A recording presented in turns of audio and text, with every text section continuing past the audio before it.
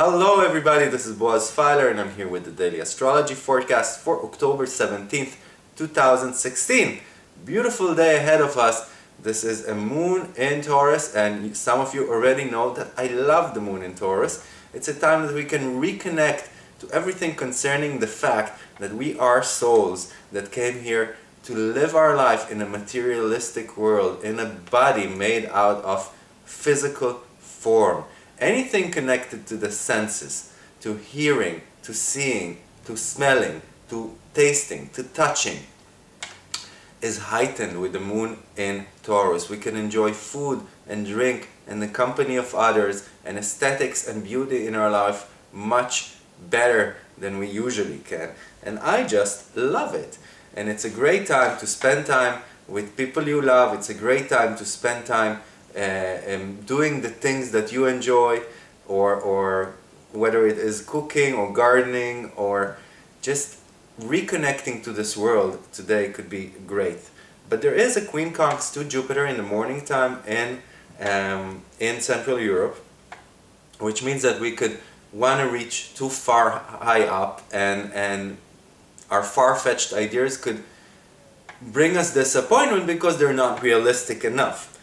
There's also a sextile to Neptune. That means that we can talk to the muses. We're all artistic and spiritual, more than usual, that is. And there's something about the Shanti atmosphere, about the tranquil atmosphere that we can all enjoy.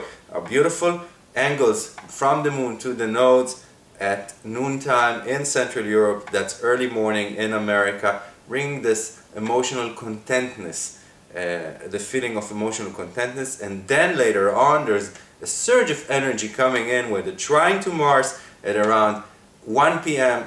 Central European time, that's 8 a.m. Eastern Standard Time, a trine to Pluto 2 hours later. And that really talks about finding our own power, self-empowerment, finding the strength to take things forward, the understanding that we're good enough and strong enough and able to deal with everything in our life, and that's great. Not a good time to make decisions this evening in Central Europe with a quincunx to Mercury. Can be a little confusing. That's 1400 hours, 2 p.m. Eastern Standard Time. It's a better time to reconcile differences and tensions that arose during the last couple of days in relationships with a sextile to Chiron very late in Europe's time. That's around 1 a.m. but it's around 8 p.m. Eastern Standard Time. So in this evening America, a great time for bonding and reconciliation and bridging the gaps that occurred during the last couple of days with a sextile to Chiron that makes us all empathic, and we can better listen to other people and understand their side of the story and heal places that are painful.